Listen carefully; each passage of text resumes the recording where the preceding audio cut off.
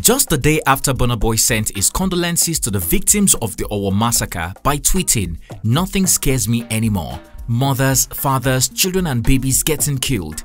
My heartfelt condolences to all those who have lost family or friends from terrorist strikes across our country this past few months. I stand with you." He has gone and created a hot mess involving guns and intimidation, which is very bad for his reputation. The now single singer was caught in the controversy after trying to repeatedly prove that he is Odogwu by snatching another man's wife at a Lagos nightclub. However, people are more shocked about the way he handled the issue.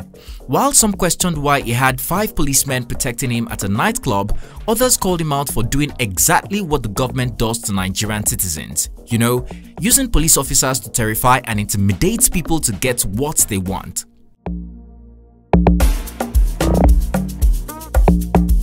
Could this horrific incident affect Burna Boy's reputation and career?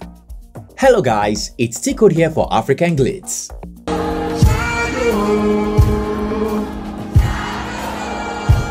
Damini Ogulu, popularly known as Burna Boy, is known for his excellent music and for speaking for Nigerians through his songs.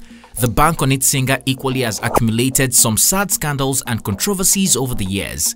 The most recent one happened at Club Cubana in Victoria Island, Lagos on Tuesday, June 7th, 2022, where the 30-year-old Afrobeat singer went to have a good time with girls. The last singer, who recently broke up with his UK rapper girlfriend Steph London for the umpteenth time, had 5 police escorts with him to the famous club around 4 AM. While 4 of the police officers reportedly waited outside the club, one of them, identified as Inspector Ibrahim, who wasn't in uniform, followed the singer into the club. Burna Boy went to the VIP section and found himself with 3 women already entertaining him in his arms. The Ye singer, however, spotted another hot woman and told his bodyguard Ibrahim to invite the woman to join him. It turned out that the lady was with her husband and his friends.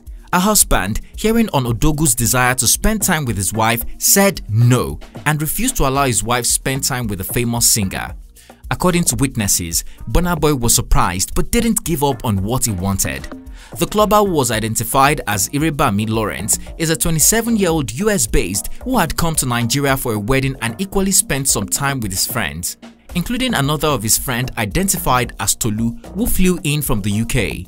According to eyewitnesses, Irebami Lawrence lambasted Burna Boy and said it was disrespectful of any man to make an advance on his wife. But Burna Boy did not listen. Instead, he applied more pressure by making more advances on the lady. The husband and his friends got even more enraged with his attitude, which was when things took a messy turn. Burna Boy's police took things to a different level to scare Irebami Lawrence and his friends. According to reports, he brought out his service pistol and shot it multiple times. In the process, Lawrence got hit on the thigh, while his friend Tolu got hit in the head by a bullet. As you can imagine, this caused a commotion in the club and everyone ran for their dear life. Burna Boy was reportedly watching and laughing while the terrific incident took place. In the middle of the chaos, he left and drove off to one of his Lekki Phase 1 homes. On June 8th around 7 PM, a Twitter user with the handle @TheFlowWolf tweeted and said, "I can't even tweet what Burna Boy's people done to my guys in front of my eyes at Club Cubana yesterday cause I still can't believe it." Another user named @AnswerTruth replied to him saying, "If there's a proof of what you are saying, tweet it and drop your proof including both sides of the story. Tired of seeing tweets saying he did this and that with zero proof of news about it." To which the Flow Wolf replied, "Proof over choke, no worry yourself."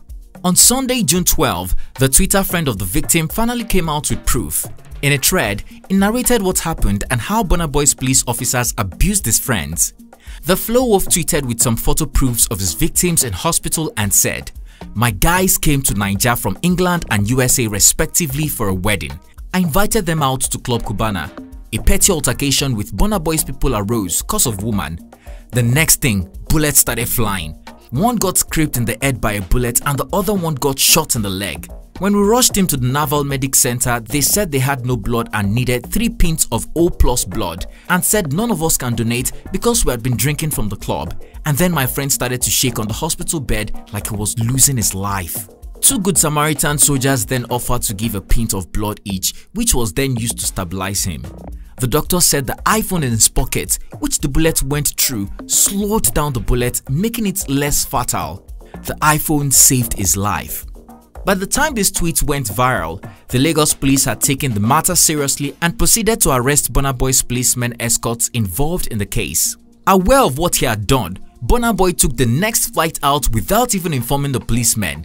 He only made a video call to them to inform them that he had traveled to Spain. All his police escorts have been arrested and are currently at the command headquarters, said a top source at the office of the Lagos State Commander of Police who spoke to Sunday Punch. Sources close to the victims are crying out and claiming police were trying to protect the Grammy Award winner because of his status, while the victims are fighting for their life at the hospital.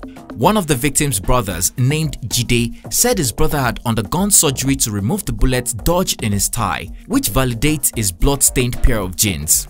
After arresting and detaining 5 policemen escorts, the Lagos State Police Commander's Special Squad charged them with attempted murder. In a statement released on June 12 by the spokesperson of the State Police Command, it was reported that the police boss condemned it and ordered a full-scale investigation of the incident.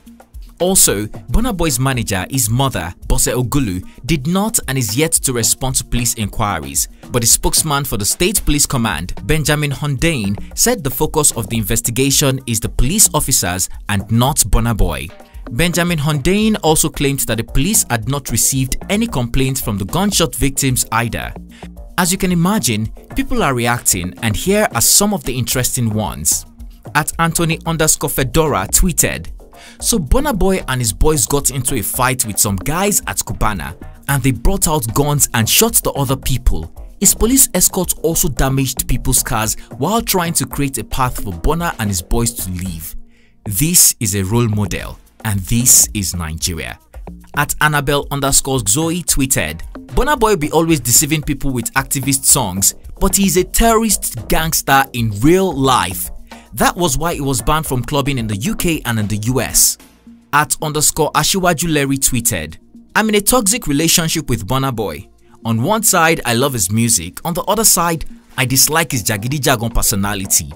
At David Hundeyin tweeted, "I'm sure if you take Burna Boy's security away and put him in the same room with the actual kind of gangster he's always role-playing, he will wet himself.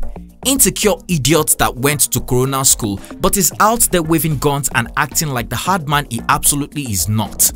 At Elcross Media Hub tweeted, "Omo, Burna's attitude wears me out. Sigh.